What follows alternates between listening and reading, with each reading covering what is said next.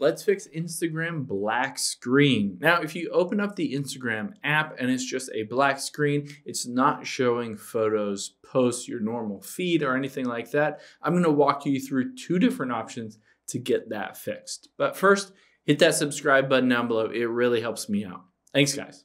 So I'm going to open up Instagram here. If it doesn't open up normally, you just see a black screen on here, and you're wondering why that might be. The very first thing to check is if it's an issue with the Instagram servers. Maybe they're down and not running correctly. So we're going to hop out of here and open up Safari or Chrome, and we're just going to type in, is Instagram down? And head to Down Detector.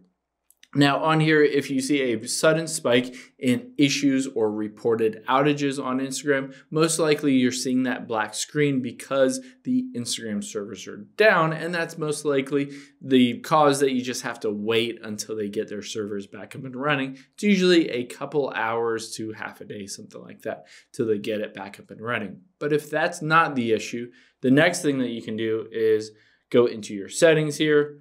We will tap on General, and then iPhone storage. Now, if you're on Android, you can just clear the cache, delete the Instagram app, and then reinstall it.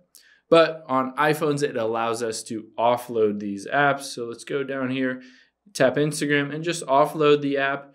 This basically resets and updates the core app files in the Instagram app and usually fixes any kind of bugs with black screens or anything like that. This is a good thing to do just to help out the app and make sure there aren't any bugs or glitches in there. So then we'll open up the Instagram app after it's done installing, and it should be working normally. You shouldn't be getting that black screen issue. Hope this helps. If you have any questions on that, leave them in the comments down below, and I'll catch you on the next one.